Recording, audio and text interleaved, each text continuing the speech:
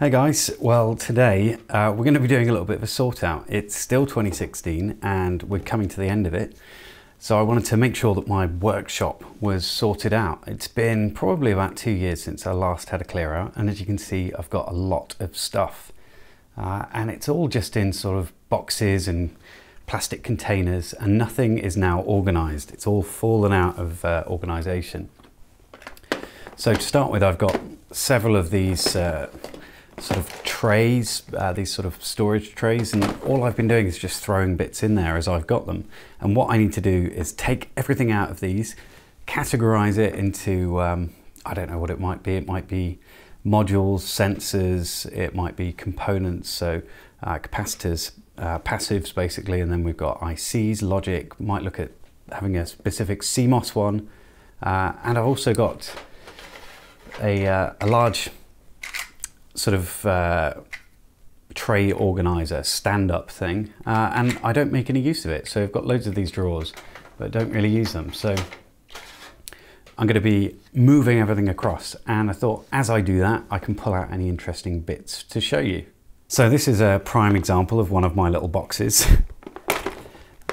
And it really does show you how much I just throw things in these just for temporary storage. Now, we've got some 3.5mm audio jacks there. We've got, that's a stepper motor driver, a little module that's got some 7-segment displays on it, or little 4-digit displays. It's like a clock really.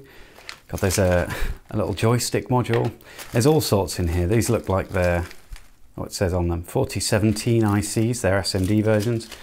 Little solar panels, all sorts of stuff. So I'm going to go through all this, try and categorize it, and I'll talk about some of the interesting stuff that I find in here.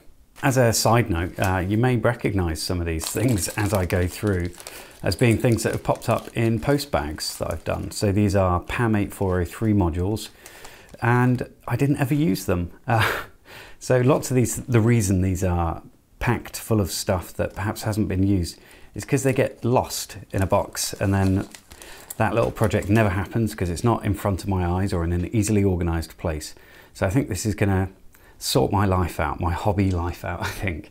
So that is the first one successfully emptied. And I thought I'd, for each one of these boxes, just quickly go through at the end what it is we've got out of it. So first off, I'm going to categorize these as sensors.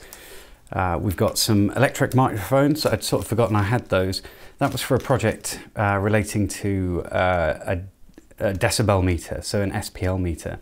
We've got a single touch sensor, and I'm sure I had more of these, I just don't know where they are.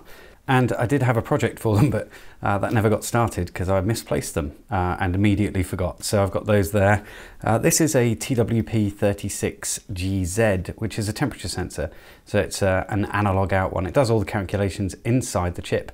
So you throw in 3.3 to 5 volts, and then you get an analog output. I think it's 50 millivolts per 0.1 degrees centigrade. So I'm using one of those currently in an ESP8266, which is currently outside doing some temperature sensing. And this is an HMC5883L, which I think is a compass chip, but I'm not sure. I never got to use it. So I'll pop that in a little sensor drawer. So I've got these little drawers I can pop these things in. This I may need, I mean I don't know what's in the rest of the boxes, so we may need to find a larger drawer for sensors and things in the future. I also got loads of little connectors out of here. So these are the 3.5mm jacks, and we've got a little barrel jack. We've got some of these pin header connectors. What are the, there's a name for those, I can't recall it, but a few of those, and some of these, they're like ways to connect pin headers in, so you could pop things in like that, but I can't remember the name for those. They're not headers like these, they're sort of recessed headers, as it were. So there's some of those, an awful lot of jumper wires, and I'm forever running out of those, so I'm glad that I found some more. So I'll need to find somewhere to put those. A couple of PCBs were in that box as well. So this one is from my portable Arduino project. So it had an T1302, which is a boost converter. So that was 5 volts at 600 milliamps, it says on here. I had a lithium cell that you could put on there and a 100 milliamp charge rate using the Max 1811. And I got 3 of those boards, I think, and I didn't populate this one because the board didn't work. So I've just got that lying around now. So I could probably throw it away, but I just can't bring myself to do it. And this one's a little SSOP 28 pin adapter for a breadboard. And that was for an IC that I was using, a PCM 2704, which is a little DAC, so a digital to analog converter. So essentially it's a USB sound card. I don't know where to put those yet, so I haven't got a box for them. In fact, do you know what? We can just pop them in there for now and come back to them later when we find some more, inevitably. Got a bunch of ICs, and I haven't really categorized these yet. I know what they are. There's some 741s in there, there's some 555s, some LM358s in there, but I'll wait to find more of these because there's bound to be loads. I don't know where I pick all these things up from. I must have bought them all on eBay and then later forgotten about them. Similarly, ones that will get categorized a bit later on are all of these small TO92s, and I can't remember what those are called. But there's some transistors in there. That one's a voltage regulator, so we'll sort these out later on, but there's a few of those. Some of them, that's a 3904, so they're transistors. I think that's an NPN, isn't it? And so I'll pop those to the side. They can get categorized a bit later. Quite a few capacitors of varying values. So we've got some 100 nanofarad ones. Those are probably 33 picofarad. Very difficult to read. Those might well be 33 picofarad. Those ones are 33. Those could be 22. Therefore, timing crystals. These are just an assorted little packet, and some SMD ones. So they've come out of the SMD box that I've got. So, but it doesn't say anything on them. So I'll figure out what they are and then write on the back, I think.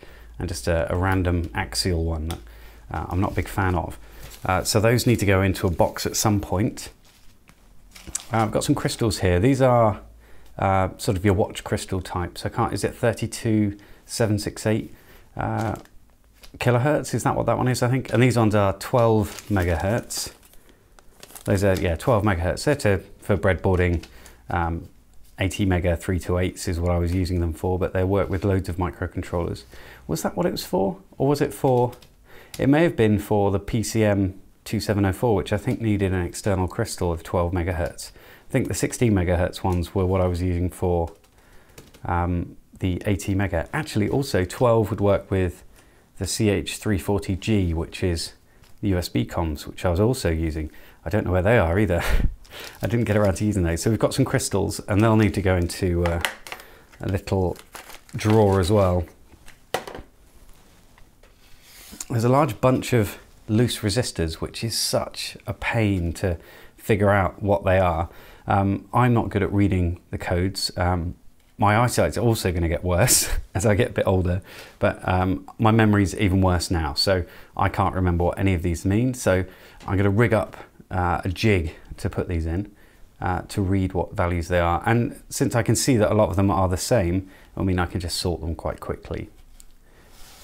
But for now, they're just going to have to sit in a big pile with other resistors I'm sure I'll pull out. There were some, what I'm calling modules, just because there's sort of assorted modules here. So we've got these little analog joysticks. This is a DS 1307, I think it is. It's a real-time clock. Got this little 4-digit display, 7-segment. A little motor driver there. It's a stepper motor driver, and some PAM 8403s. Oh, and also a little USB boost module, which takes in 0.9 volts, I think, and it will kick out up to 5 at varying levels of current. So that's, I'm not sure what that's doing in there. That I do have an area for those already, so they'll have to go into one of these boxes. In fact, I think there's going to be a lot of these modules, so they might just end up in here not sorted.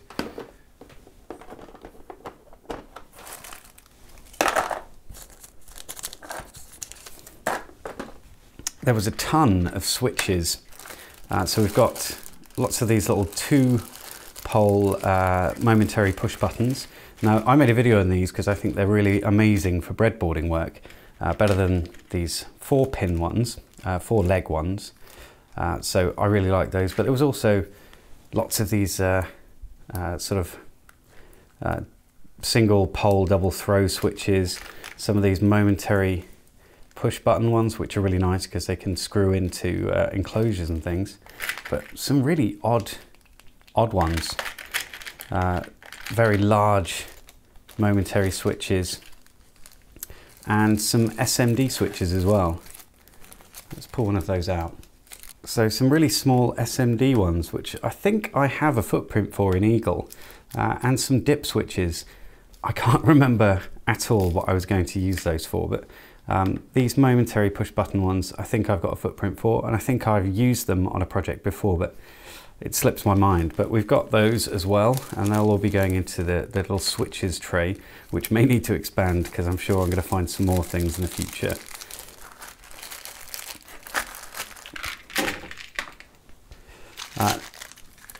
Next up, we've got lots of ICs. So we've got some 74HC 595s. We've got the DS2321, is that right? DS3231, which are real-time clock chips. These ones here are 74, no they're not. They are TLC 5940, those are 16-channel PWM drivers. Some CD4026s. We've got a bunch of CH340Gs, that's what I was looking for. In this packet here we've got some 20 pieces of 4017 CMOS chips, and we've also got a PCM 2704, and there were some diodes in that little box as well, so some SMD diodes. I'm gonna have to look up the part number for those because I don't remember what I bought them for. But that was it for the first box. Oh, actually, one more thing. There were also some battery holders in here. So these are TO32 battery holders, and double AA battery holder as well. So next up, we've got a box that isn't quite so tightly packed. And I think this one was, well, it's a relatively new one. So it's I've just been throwing things in. And as you can see, it's not very well organized. Well, that was a fairly uninteresting box because there wasn't an awful lot in it. We just had a couple of these displays, which will go back in that box. This power adapter I'd forgotten I had, and I did a little review of some power banks recently, and that would have come in really handy. But that will go along with these DC to DC boost converters, which give out 5 volts. I've got several of those, and in fact there was one in the last box, so we'll put those all together in a power section. There were some NRF24L01 modules in here, and I'd sort of forgotten I had this many, so it'd be useful to get those back up and running. I did have a project going about some wireless temperature sensing and communication to a little hub in my house, and I sort of let that fall along the wayside, so that didn't get finished, but maybe we'll get there. So those can go into a little wireless section. A couple of connectors, there was 2 of these I think. These are micro SD breakout boards. They were useful for some USB powered projects that I had, and I just wanted to use USB load from a power bank and put it straight into the breadboard. So that can go into a connectors drawer. We've got some of these 8-pin headers, and these were used for ESP8266s as well as they were for the NRF24L01s. I've used some of these, so I didn't know they were around, I just didn't know quite where they were. So those will end up going into the connectors drawer as well, which is getting pretty full by now. There's quite a few things in here.